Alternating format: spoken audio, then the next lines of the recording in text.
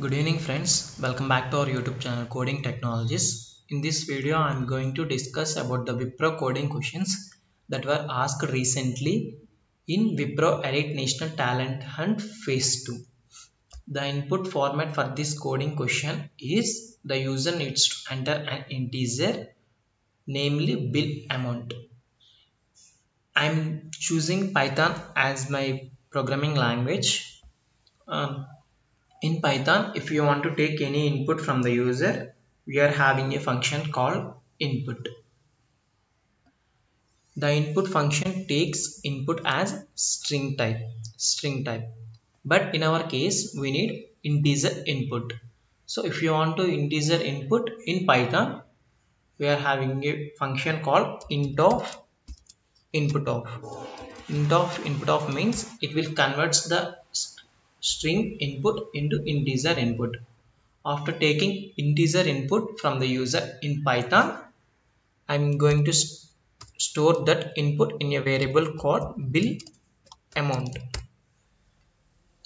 After taking input, we will perform some operations on that, and finally we are going to return an integer which represents the reward points given to the user.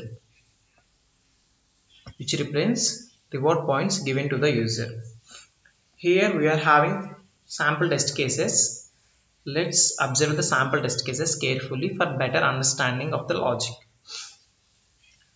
The input is 1, 2, 3, 4, 5, 6 and the output is 16. How the output is 16? Here we are having an explanation how the output is 16.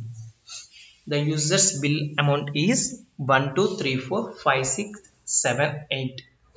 The odd digits that are present in the bill amount is 1, 3, 5 and 7. By adding all these digits, we will get 16. This means that in the input, we need to check each and every digit, whether if the digit is an even number or an odd number. If it is an odd number, we just simply add that digit to sum. Initially the sum is 0.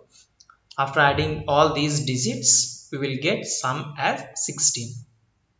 So if you want to get any digit from the number, we are having a operator called modulus operator. By performing number mod 10, it will return the digit 7 as output. After getting 7 as output, we are going to check 7 mod 2 double equal to 1. Double equal to 1 means the modulus operator returns the remainder. If you perform 7 mod 2, 2, 3, 6 and the remainder is 1. If 7 mod 2 double equal to 1, then we are going to add sum equal to sum plus 7. After that, we want coefficient. Why? Because the coefficient is 1, 2, 3, 4, 5, 6. After that, we are performing same operation on 1, 2, 3, 4, 5, 6 and finally 1. After completing each digit in a number will be reduced to 0. Until and unless the number becomes 0, we will run through loop. This is the main logic. Let's apply the same logic in coding. I am using Python IDLE. Firstly, I am taking input bill amount equal to int of input of, will takes integer input from the user while bill amount greater than 0, until and unless the bill amount becomes 0. Firstly we are going to perform modulus operator on that particular bill amount want 10. After that we need to check whether the remainder is an odd number or not. Or not 2 double equal to 1 means is an odd number, then we are going to add that number to the sum equal to sum plus r. After performing this operation, the bill amount will be reduced.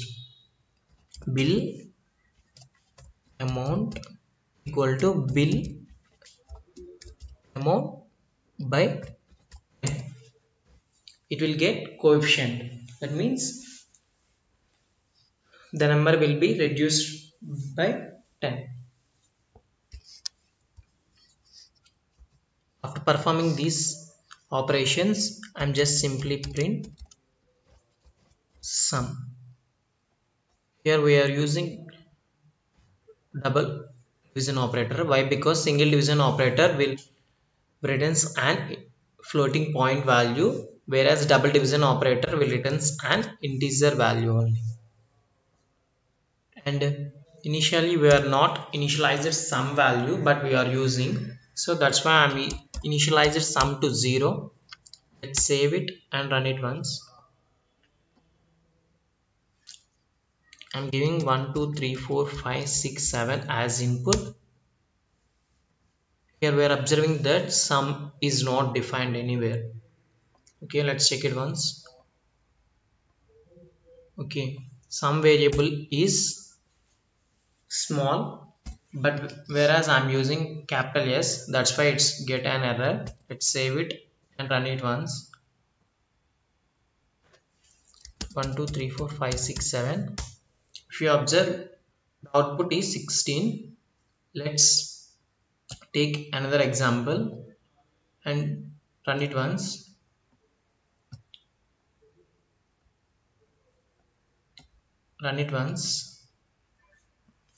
I'm giving 1 4 3 as input. Expected output is 4. If you observe, expected output is 4. I hope the coding question is understand all of you. Please do like, share and subscribe for more interesting videos. Thank you all. If you are having any queries, please comment it below. Thank you.